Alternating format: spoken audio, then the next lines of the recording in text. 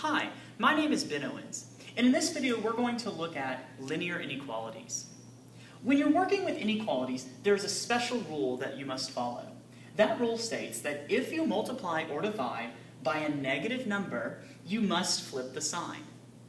In this video, we're going to explore why that is the case. To make sense of this, I think it's good to look at an inequality that simply involves numbers.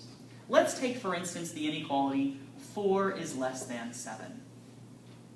If we were to look at this on a number line, if here is 0, we could say that here is 4 and here is 7. And clearly, since 4 is to the left of 7, we see that 4 definitely is less than 7.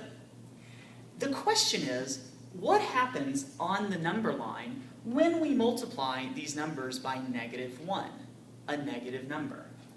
Well, if you take 4 and multiply it by -1, of course this becomes -4.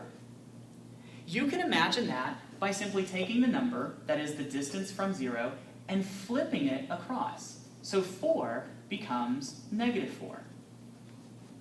The same thing happens when we multiply 7 by -1. Here, 7 times -1 is equal to -7. So once again, we take the number 7, and multiplying it by -1, we'll flip it across, and that will become -7. What happens is this. When we multiply both sides by that negative, what was further from 0 in the positive direction is now further from 0 in the negative direction. And so therefore, -7, since it's to the left of -4, is less than -4. That's why, when we multiply both sides by a negative number, we have to flip the sign.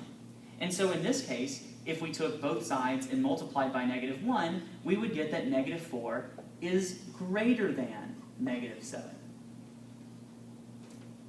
This is true whenever you multiply or divide by any negative number. I hope this video helps to make sense out of this special rule that has to do with inequalities. Thanks for watching.